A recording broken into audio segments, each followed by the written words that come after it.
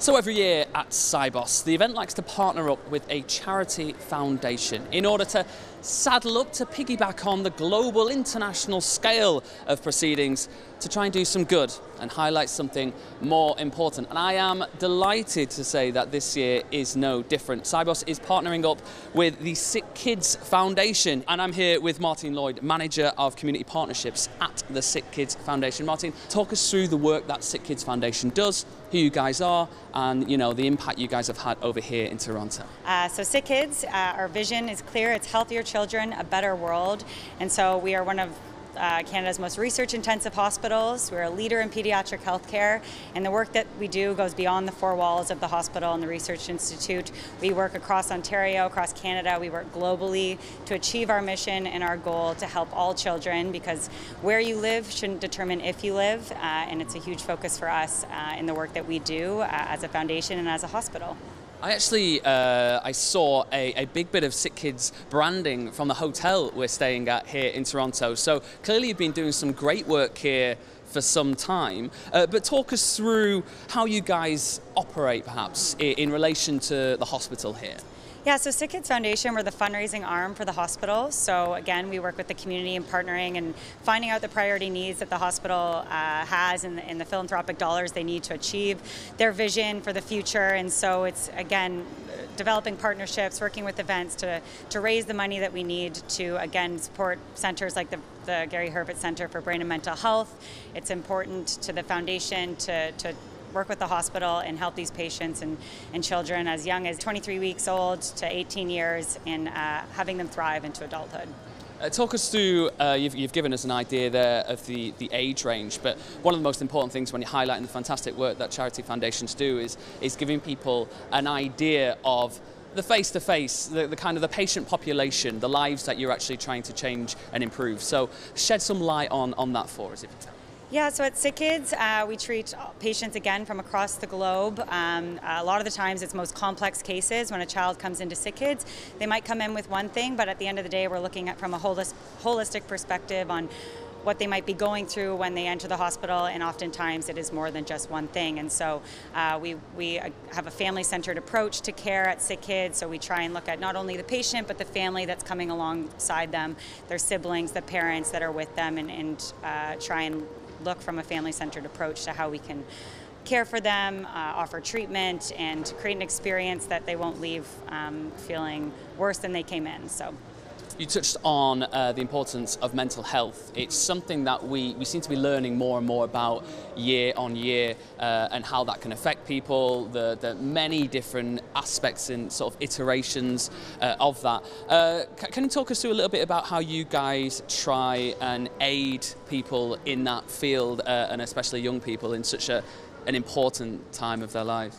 Yeah, so we've learned that 70% of mental health conditions start in adolescence and childhood, and so for us that's huge. As a pediatric healthcare institute, it's important to look at that and determine how can we improve access to care for these patients, improve treatment options, and develop discoveries and help determine the mysteries of the brain and really help these patients thrive into adulthood. And so not only from a clinical standpoint of accessing care, but it's how do we create an experience at the hospital so when they're there and understanding it's a very trying time for them and their family, how can we offer support? So whether it be therapeutic clowns there that are helping the kids understand what they're going through, whether it be play areas, reading spaces, and again offering a space that the children can understand what they're going through from a clinical standpoint, but also have some respite and joy as much as possible during these times. And so mental health is a huge focus for us as we look to the future, especially coming out of these past few years. It's understanding how can we improve the level of care that we offer for our patients in Toronto at SickKids, but also across the globe. So. And speaking in a kind of a practical sense, how you do that, talk us through the role of the Gary Herbert Center of Brain and Mental Health. Is that here in Toronto? Yeah, so it is. It's a center that, again, we're building partnerships to build capacity across the country, but also in Toronto to make sure that kids do have access to the care they need. And we are developing research and trying to bring that research to the bedside to understand what these kids are experiencing and hopefully, again, make sure that they leave better off than they came, and the center is a place where they can meet other children as well and develop bonds with the staff in the hospital and again, hopefully lead healthy lives into adulthood.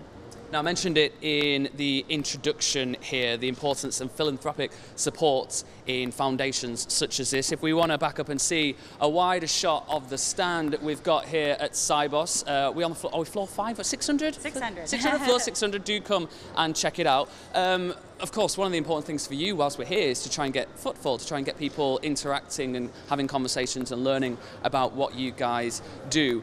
Just talk us through for the people watching at home or in the conference by the computer, wherever you're watching, the importance of that philanthropic support and how people can actually get involved. Mm-hmm.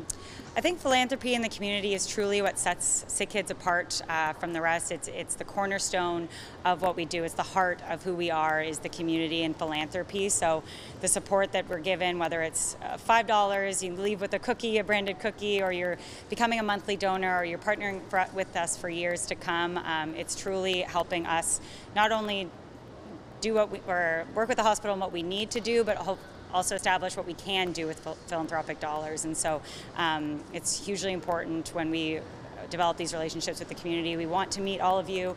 We hope you come by and to learn more about the work that we do and hopefully have a lasting partnership and friend in you and the philanthropy that you help us achieve.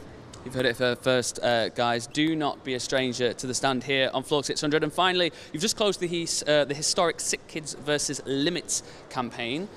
What's next for you guys?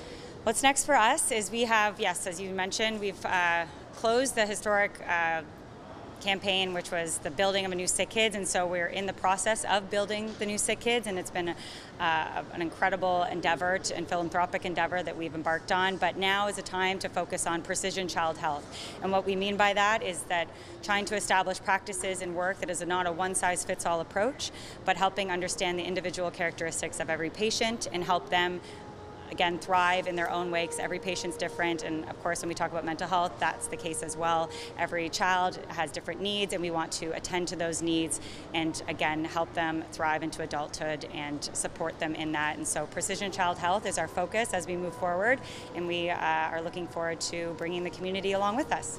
Well, at Sibos, we are delighted to have been brought along on your journey in 2023. Martin, thank you so much for your hospitality. Thank you so much for being here. Congratulations on all the hard work that you guys have done in the future. And as I said, guys, if you're enjoying your Sibos and you're here till Thursday, please do come check this out on floor 600. Martin's here to explain every which way you can get involved, and your help is very much appreciated.